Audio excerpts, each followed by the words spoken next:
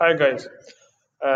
Today I want to record first demo feature video. The feature that I want to show you is receipt of orders. We have button on the My Orders page called Receipt.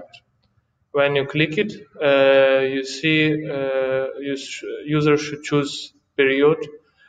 He can choose current month, previous month, or custom date.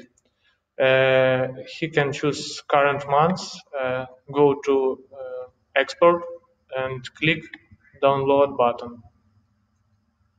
It will download PDF file and user will be able to see it.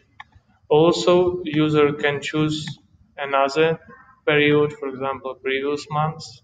Also, click export. And the user can choose custom date period.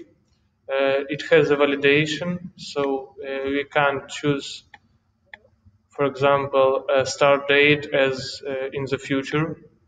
It will marked as invalid and you will not able to go to export. And the same will be with the end date. If it is earlier than start date, it also has a validation and user will not be able to export. But if he choose correct date period, it will be allowed and he can do export of this period. Yeah, and that's all. Thank you.